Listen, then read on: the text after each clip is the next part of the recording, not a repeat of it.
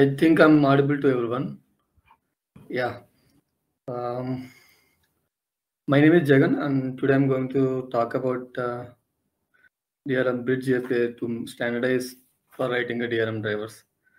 This is a specific talk that is rather than a proposal.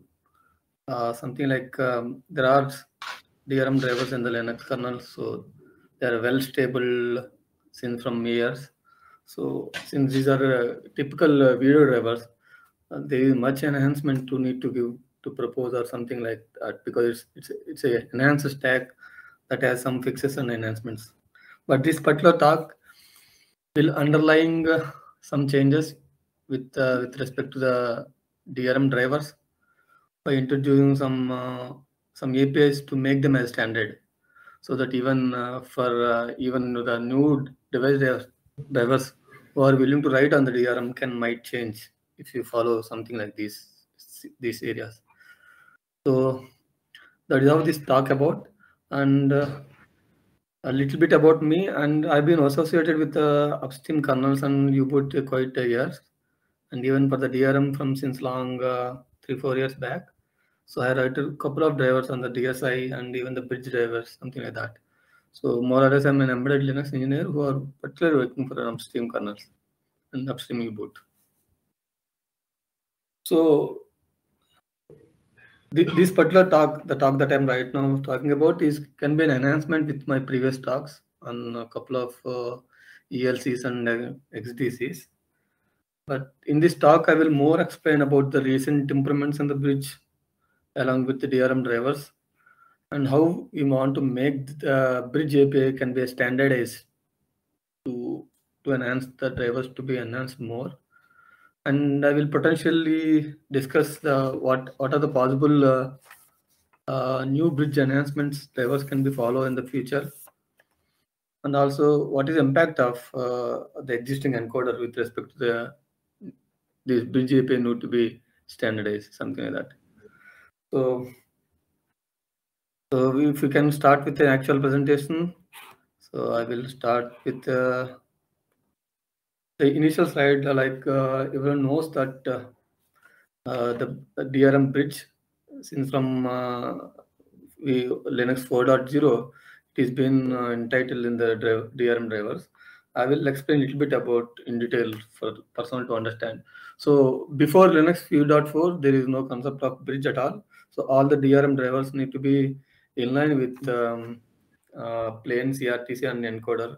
And within the encoder drivers, we have individual connectors. It could be HDMI or it could be LVDS or any PPDSA. So the underlying drivers can be stacked by taking the encoder as an example, by taking the encoder as an input.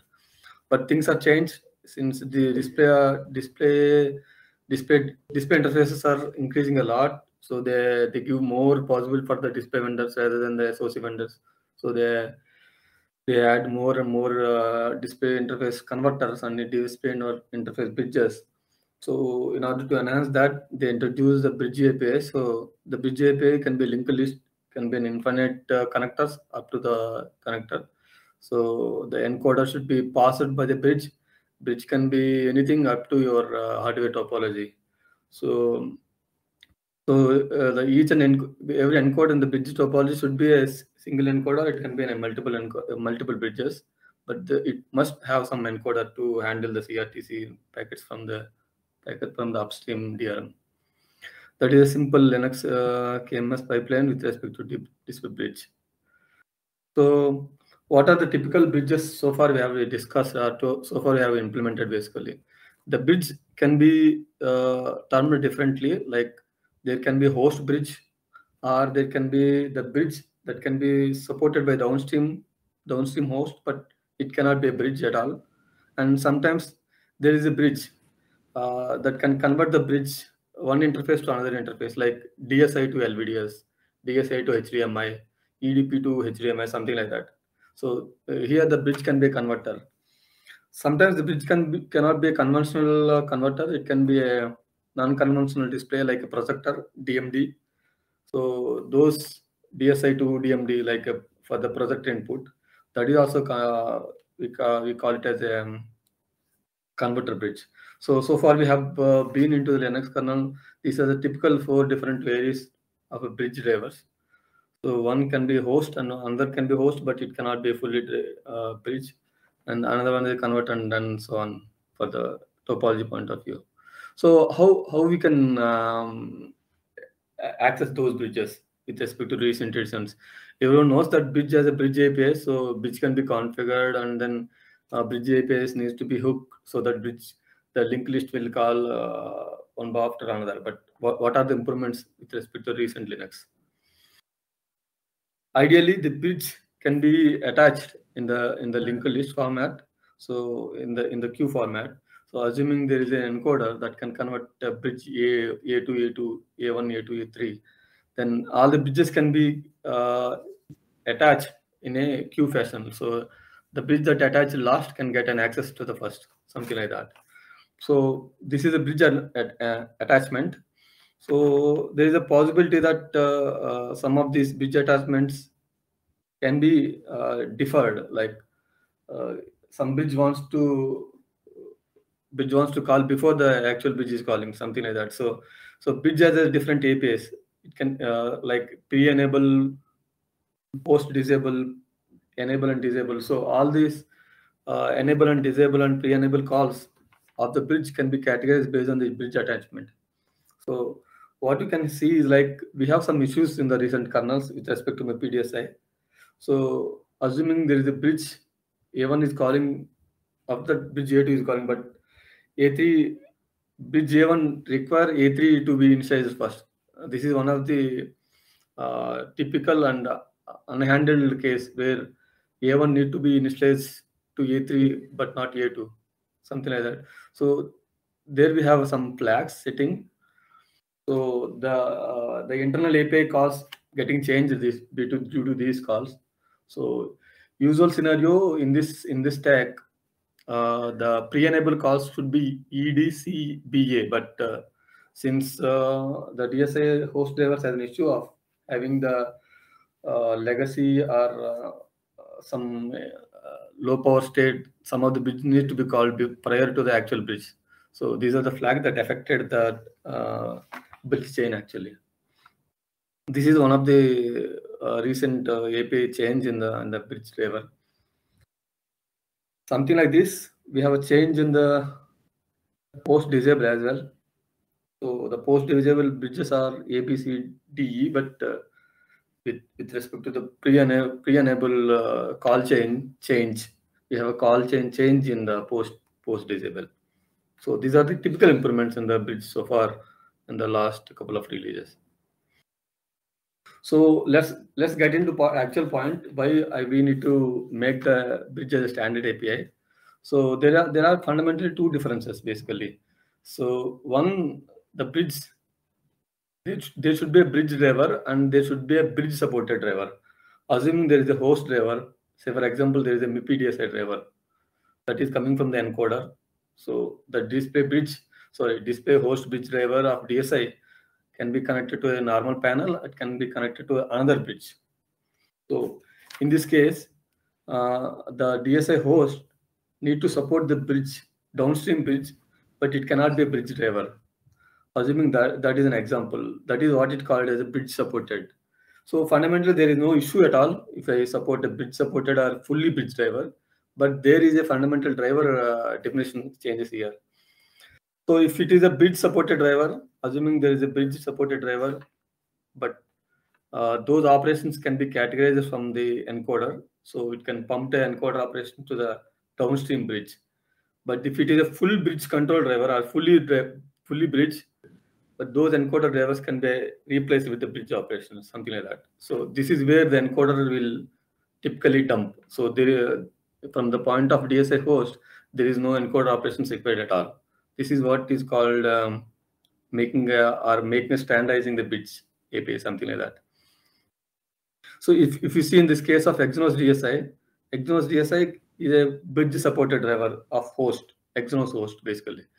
So it can support the downstream bridges that is connected to the Exynos host, but it cannot be purely a bridge driver.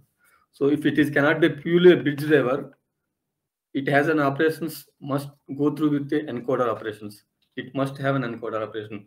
Say for example, there is another tree in the stack of downstream TC3569.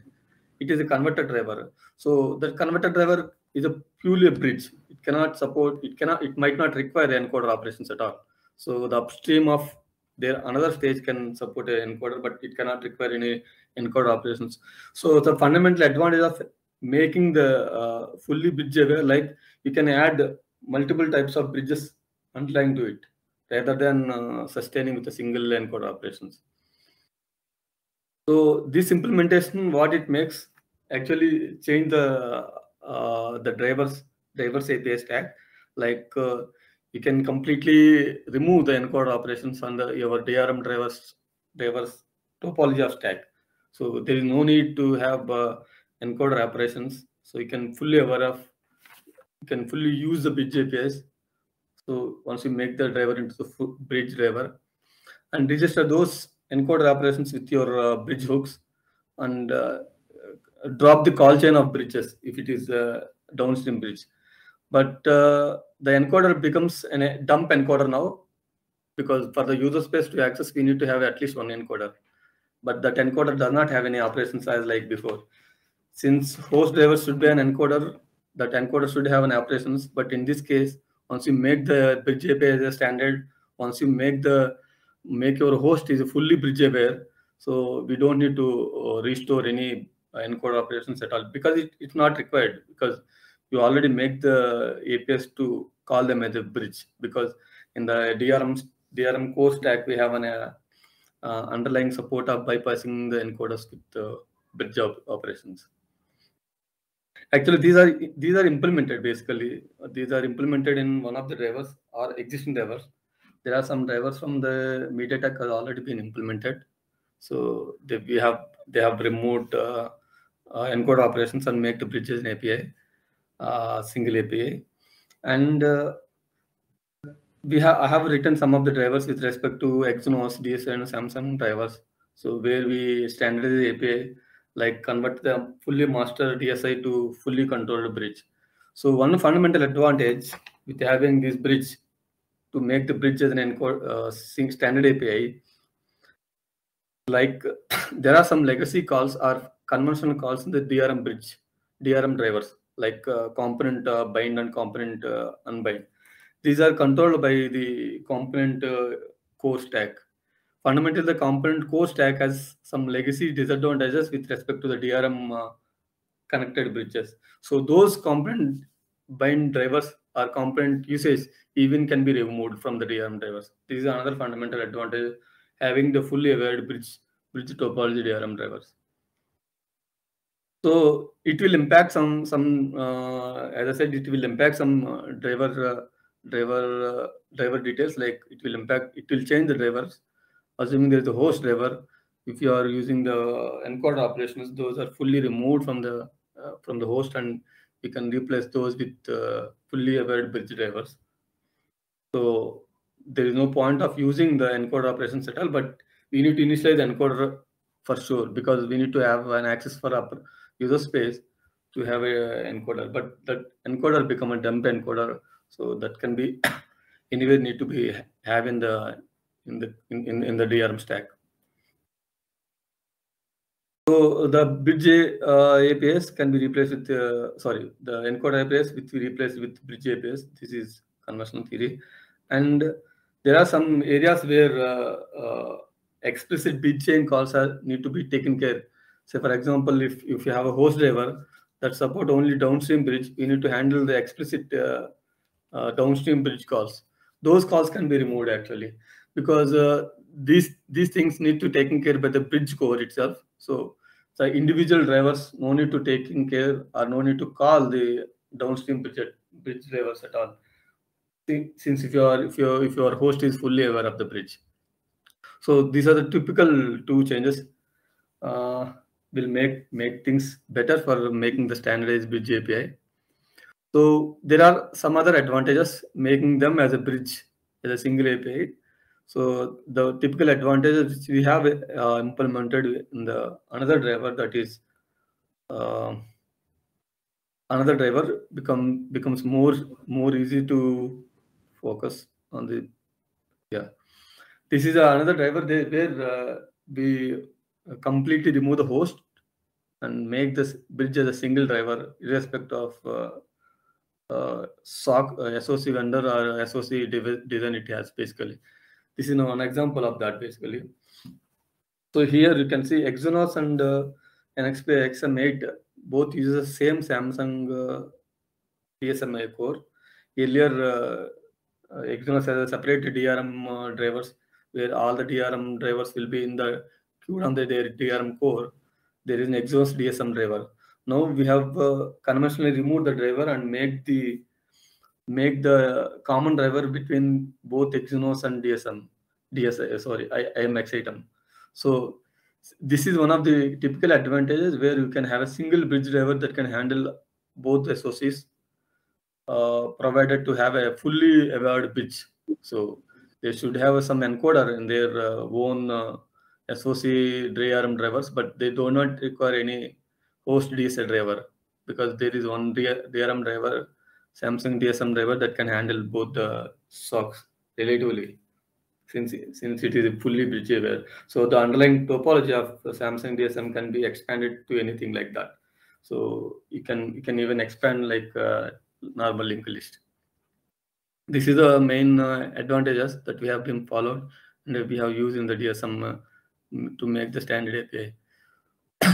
So this is why we need to make the standard API. Does it make any changes with respect to DRM?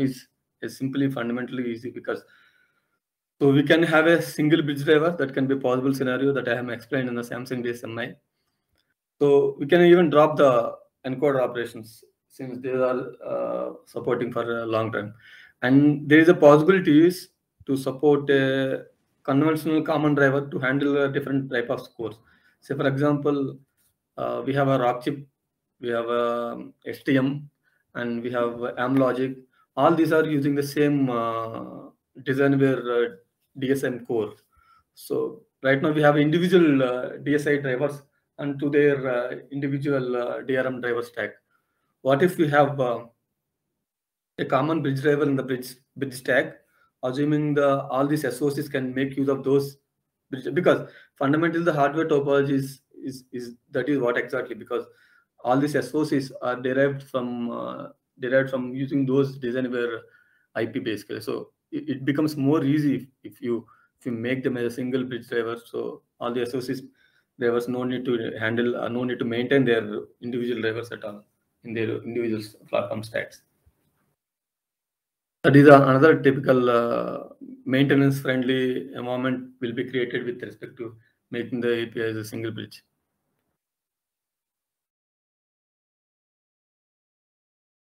So there are some potential enhancements in the bridge point of view, because yes, as I said, the MediaTek, even some of the drivers have been followed with some of the all-in-one drivers as well. That is already I'm trying to make them as a single bridge API as well to support the underlying downstream bridges.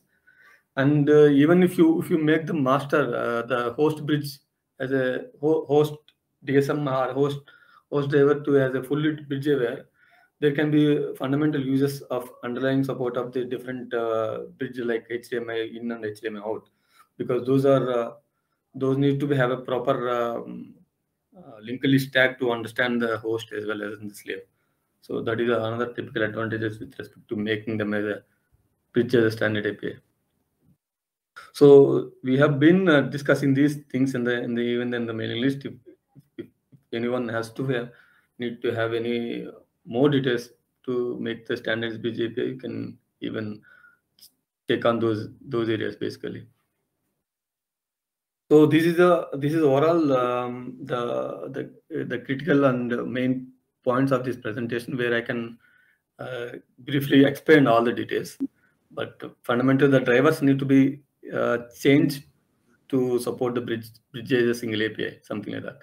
So if I go further onto the potential enhancements, what we can do with respect to bridge is like I have did something like this in the past, in the 1 to 2 years back, but look like there are some requirements on the mailing list to have some potential requirement on this particular area, like bridge switch. So if you see in the fundamental concept of display bridge, a bridge can be host bridge or converter bridge. It can convert single interface display interface to single display output interface. That is how the bridge is called, like a one-to-one bridge conversion. But there are some applications, there are some requirements in the display technology, where they want to have a single display input that can mux into more than two categories, like, but each and every time we can access only one output at a time. Like there is a concept called DSI switch, where we can switch between the outputs. So if you switch HDMI, you can get a HDMI. If you switch the LVDS, you can get an LVDS. So here the bridge becomes a switch here. Just to understand what is switch, it is not an official name to call it as a bridge, because upstream layers is not supporting it all. But this is a fundamental requirement right now. Is some of the vendors or some of the stakeholders are taking care, basically, like in the medical and kiosk areas. There are some frequent applications in the recent days. But this can be difficult to understand and difficult to implement. But because right now the DRM bridge supports only linked list, it cannot be a tree. So you cannot route a bridge to concatenate to two different outputs. That is not possible, basically. So if you go further onto this, that I have implemented with the switch with respect to the mainline Linux, but not upstream to the Linux at all. If you see in the display output, you can see in the runtime I can able to switch the displays by using one of the output of the HP interrupt, basically. So by far, fundamentally, the display, you can get only one display. That is true. That is for sure. Assuming there is one display, that is LVDS is coming out and during the Linux boot up. So I can switch between the displays, like by plugging and understanding the HDMI cable, something like that. That is how I can switch the displays at the runtime. This is a fundamental use case on the display switch side. Yes, it is by far can be a different approach, and it's a different difficult approach to deal with, because since DRM drivers are more of a static in nature, the upstream maintainers or even the stack does not support the dynamic changes of the display outputs at all, because it will affect the user space, KMS, or something like that. So this is how it might become, there is a change in the stack. If it support the bridge as a switch, bridge switch as including as a bridge, this might change the existing KMS pipeline. So if you see in the bridge yellow noted area, where bridge A1 can be diverted to two different outputs, A21 and A22. So something like in the conventional and in the theoretical area, like PIW2VRT is one of the switch that can convert two outputs, one for ADV7533, that is for HDMI bridge, and SN65DSS, that is LVDS bridge. Those are internally also bridges that will take the DS input and convert the HDMI, and this will take the DS input and convert the LVDS. So the stack remains the same, but the understanding of the bridge can be routed in two different areas. That is very difficult to implement with respect to the existing DRM stack. Even some of the use cases, they don't need this runtime switch, because people who uses the bridge switch, they can statically do the things at a static time. Like if they wanted to switch the bridge, they switch the bridge and reboot the system and then use it. But that is not a feasible option. Some of the use cases have been working, like so the medical scenario where they can choose the operation in one display and the reports in the different display. That is one kind of a use case, basically. That is where these switches will come to a picture. This is why I have taken it because these are not bridges. Bridge switches are not linked list. They are trees. The existing DRM cannot support the trees, so it can be difficult difficult approach altogether to understand and implement the things. So I hope I have covered all the details about the recent enhancement on the Linux DRM bridge, at least on the work that have been done since from the last 3 to 4 years. And these are the typical to-do list of my projects in the coming months.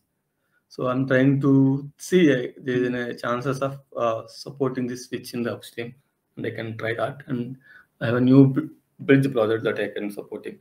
So since the bridge DRM drivers are well enhanced and well supported, there is no fundamental changes in the core side as of now. But there are more drivers need to be added on the DRM drivers rather than the core area. So ideally, that is one of the reasons that we have very less talks on this particular stack, since the stack has already been established and can thoroughly been used by the various vendors, something like that.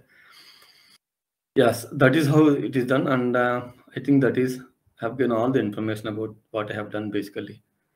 So if you have any questions, then let me know, and it can be available even for the DRM IRC.